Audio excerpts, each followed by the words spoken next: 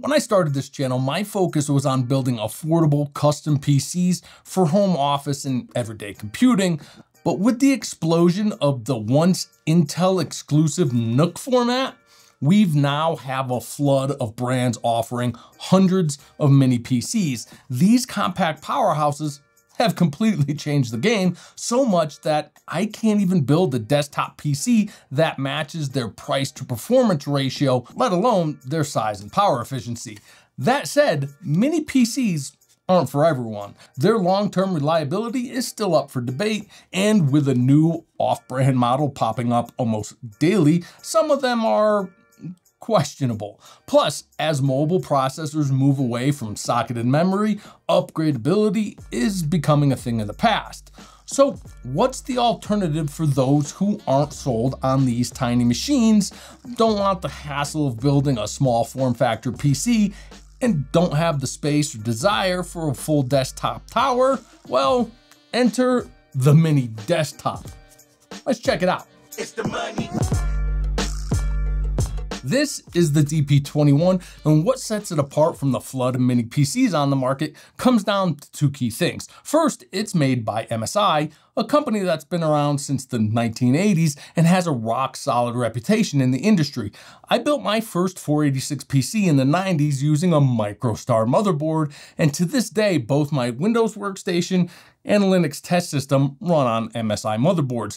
Now, as a reviewer, I endeavor to stay impartial, but as a longtime PC enthusiast, I have a soft spot for the OGs like MSI, Asus, and Gigabyte. So when MSI asked if I wanted to check out their business class mini desktop, despite my first thought being, that sounds boring, I accepted the opportunity. And let's be real, business class desktops are boring. And that's kind of the point. Most people just want a reliable PC that gets the job done without a second thought. They want something dependable, very easy to service and upgrade if needed. And that brings us to the second key difference. Unlike most NUC-style mini PCs, the DP21 is built with desktop components.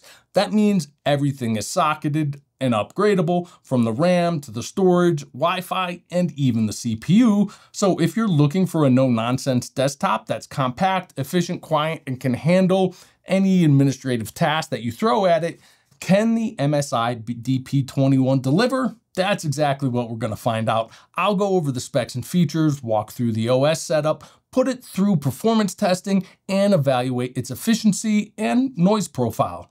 Let's get into it. The MSI DP21 comes in multiple configurations, so I'll start with the specs and features of the unit MSI sent to me.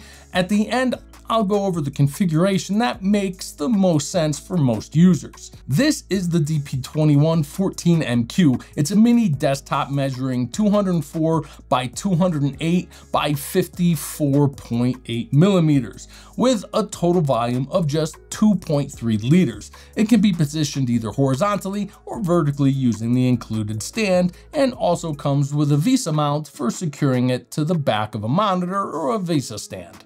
For I/O, up front we have the power button, 3.5mm headphone and microphone jacks, two USB 2.0 ports, and both a 5 gigabit per second USB Type A and Type C port.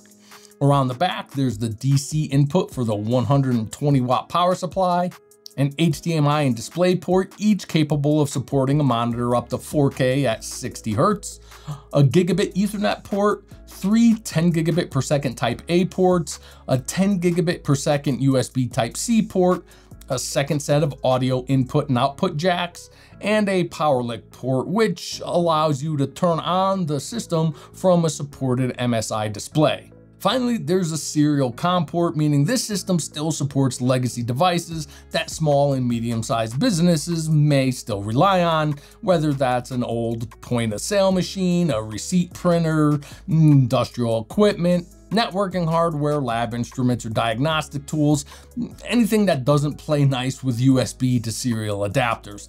Under the hood, the system is powered by the Intel Core i7-14700, a 20-core processor. This is the low-power non-K variant, so wasn't affected by the vmin shift instability that plagued some Intel 13th and 14th gen chips.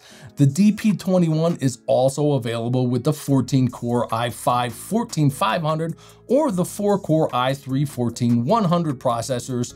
For RAM, my unit has two 8GB SODIMM modules providing 16GB of DDR5 5600 memory, but it's configurable up to 64GB. Storage includes a 512GB M.2 NVMe SSD with a 1TB SSD available. For additional storage, there are two 2.5-inch drive bays, and my unit came with a 1TB 2.5-inch hard drive installed. Yes, a hard drive. This model is designed for small business deployment where traditional hard drives still make sense in certain situations. However, MSI told me that at least in the US market, consumer versions only come with the M.2 SSD with the SATA drives as an optional upgrade. This model also includes the Intel Wi-Fi 6E and Bluetooth 5.2 AX211 module, which supports remote management as part of Intel's vPro feature set. It can also be configured with the Wi-Fi 7 BE200 adapter. Once everything was connected, setup was straightforward. On first power up, you're greeted by the standard Windows 11 Pro installer.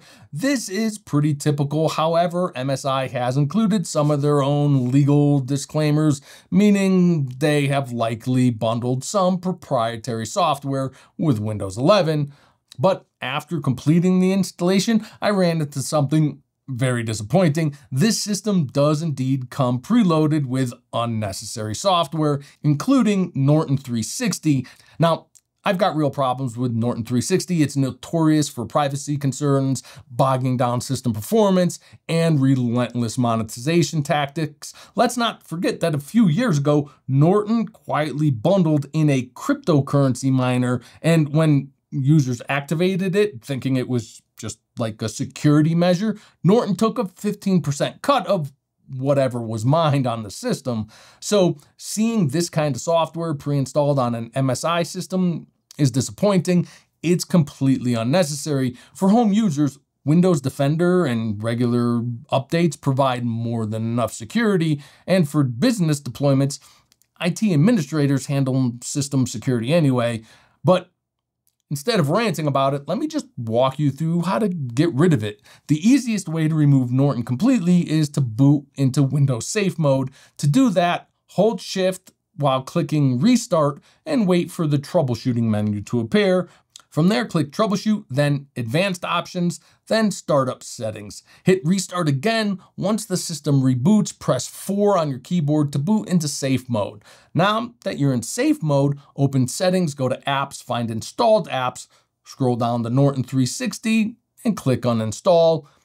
Go through the removal process. It'll probably claim that the uninstallation failed, but don't worry, just reboot the system. Once you're back in Windows, Norton should be completely gone, and Windows Defender will take over as the default security application. However, because it's a tricky piece of software, it'll try to reinstall itself, so you'll need to search the C drive for remnants and delete them all. You can use the same process to install any other pre-installed apps you don't need. For example, Microsoft Office is included by default.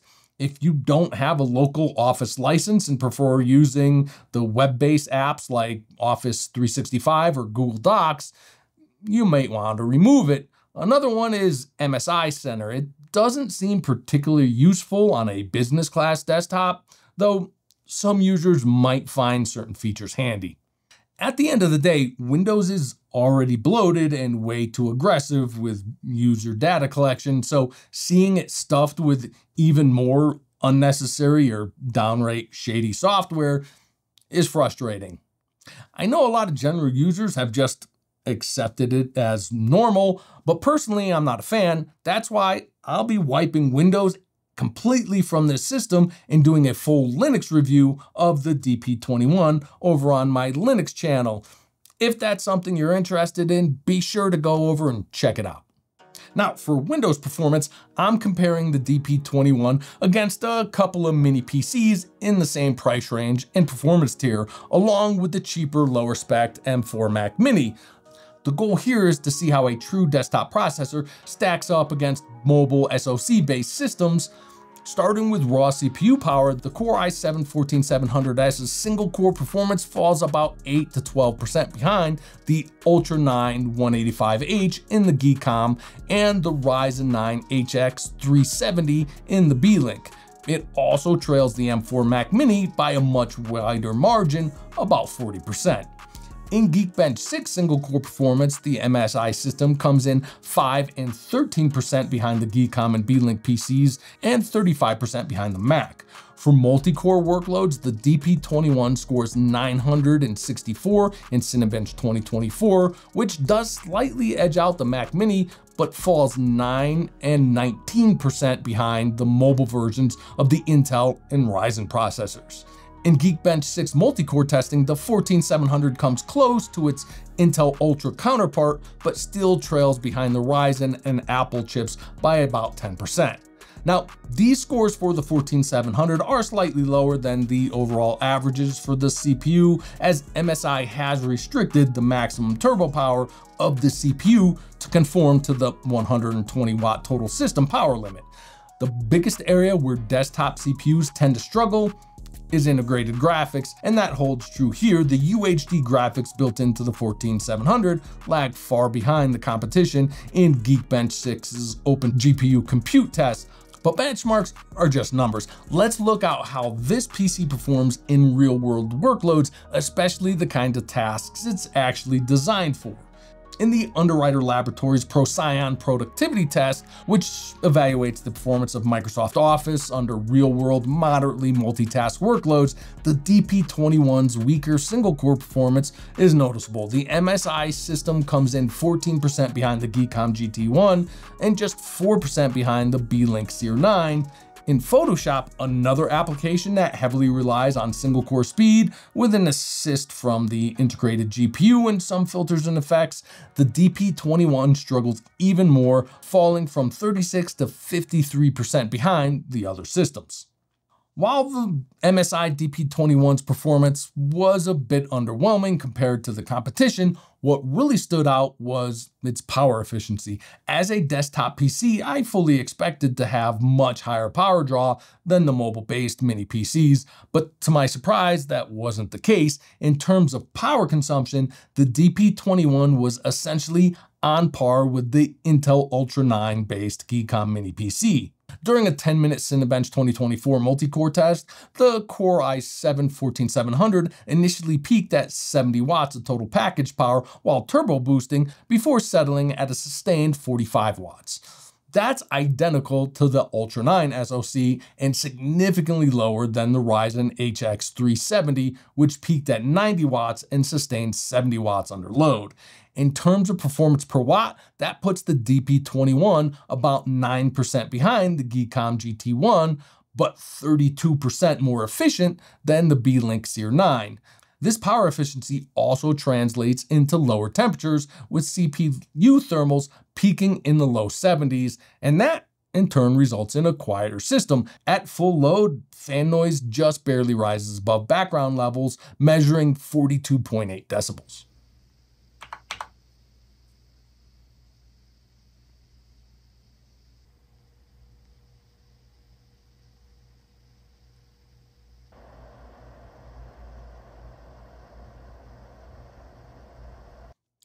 Now back to the underwhelming side of things. One area where the MSI DP21 could have had significant advantage over most mini PCs is expandability, but unfortunately, it falls short. I often get comments from users, especially day traders, who need multiple display outputs. Most mini PCs only support 2 displays, and while the 14700 itself can handle up to 4, the DP21 is still limited to just 2 outputs. MSI could have addressed this by adding USB 4, Thunderbolt 4, or at least USB 3.2 Gen 2 with DisplayPort Alt mode, but we don't have any of that here. Another missed opportunity is PCIe expansion. One of the biggest advantage of a desktop class processor is its ample PCIe lanes, but outside of a single M.2 SSD slot and Wi-Fi slot, we don't have any access to PCIe expandability at all. Networking is also a weak spot. MSI limits us to a single gigabit Ethernet port, while competitors in this price range are moving to dual 2.5 gigabit connections. For comparison, the Geekom GT1 Mega supports up to 4 displays, including 2 full-featured USB 4 ports, offers 2 M.2 SSD slots, and has dual 2.5 gigabit Ethernet ports. MSI left a lot of expandability on the table with the DP21, and that's a real missed opportunity. Finally, before wrapping up, let's talk about cost and overall value. Now, there's no direct price comparison for the sample MSI sent me, as this was actually a demo unit they configured for CES a couple months ago. However, the standard Core i7-14700 models come with 32 gigabytes of memory and a 1 terabyte M.2 SSD priced at $1,200. That's actually a pretty competitive price. Could I build a mini ITX desktop for less? Well, sure. Putting together a comparable system would cost about $950, but that doesn't include centralized customer support, a 3-year warranty, or full Intel vPro management features, since professional motherboards with vPro support are hard to find in the mini ITX form factor. The DP21 also sits close to the $1,000 price point of the 2 mini PCs I used for comparison. But keep in mind, those systems have been out for a while and have already dropped in price. If you're looking to save money, the Core i5-14500 version shaves $200 off the price with only marginally lower performance, and in most everyday computing tasks, you probably won't even notice the difference. For those who just need a basic home office or web browsing PC, MSI also is set to release an i3-14100 version for just $400, which could be an excellent value for the right user. When it comes to small to medium business deployment, I'll be honest, I've been out of the IT sector for too long to make a truly informed comparison between MSI solutions and business class offerings from like Dell, Lenovo, or HP, so I won't weigh into that. As a home office or work from home solution though, as always, it depends. For remote workers, the remote troubleshooting and management features could be a major plus. If you're not particularly tech savvy and one morning your PC refuses to turn on, being able to pick up the phone and have IT remotely diagnose and fix the issue could be incredibly useful. But for most home users, that level of remote management probably isn't necessary. However, if the advantages I highlighted at the beginning of this video matter to you, like buying from a company with a long and trusted reputation in the tech industry, having user serviceable and upgradable components, and getting all of that in a compact, efficient, and quiet system, then the MSI DP21 can be a solid choice. That said, if you're looking for the best performance for your money, greater expandability, and possibly a PC with a bit more entertainment capability, like being able to sneak in some light gaming between conference calls, then something like the Geekom GT1 Mega may be a better fit. The MSI DP21 isn't trying to be the most powerful or feature-packed system. It's built for reliability, efficiency, and ease of use. While it has its limitations, it also has a clear purpose, and for the right user, it could be a good fit. That said, until MSI decides that adding questionable bloatware to this system isn't beneficial to the end user, I'm hesitant to give it a full recommendation. But what do you think? Is this the kind of system you'd consider for your home office or workspace? Let me know in the comments. If you found this video helpful, hit that like button. It really helps the channel. And if you love deep dive tech reviews like this, make sure you're subscribed so you don't miss what's coming next. Thanks for watching, and I'll see you in the next one.